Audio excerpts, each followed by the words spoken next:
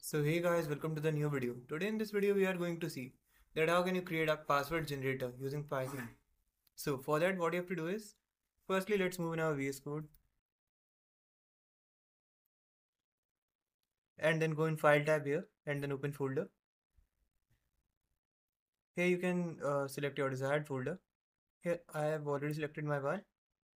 Okay, so just click on this button and this will create a file for you. We will name it as app.py. So here you will be needing two particular modules, that is let me show you, import string and other one will be import random. Import random, this one. So these will be the you can say these will be the modules which we will be requiring in this video. So we have to like generate password, generate underscore password.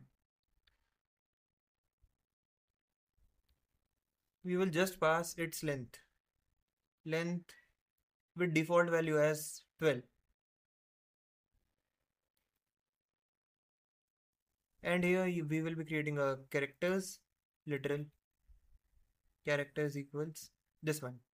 So what this actually is, this will fetch SKY letters from this particular string module and then digits and then punctuation marks from these modules. So what you have to do is now create a password variable. Password equals an empty string.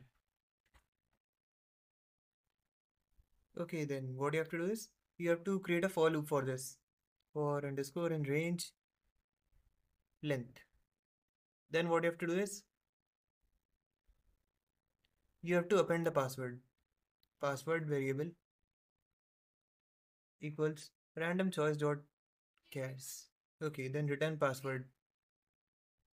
Okay, then what you have to do is, since our password function is almost done, then what you have to do is print this one. Print welcome to password generator. Then you have to call this like function, but before that you have to get the length. LENG. This will be an input field and input default is 12. Okay. Then you can just call this function. Now you can just print this, save this, run Python file. Okay, now I have to input the length of that particular password, keeping it as default. You can see that this is a 12. This is a password of 12 length. If I rerun this again with 6 length, you can see that a password created is of 6 length.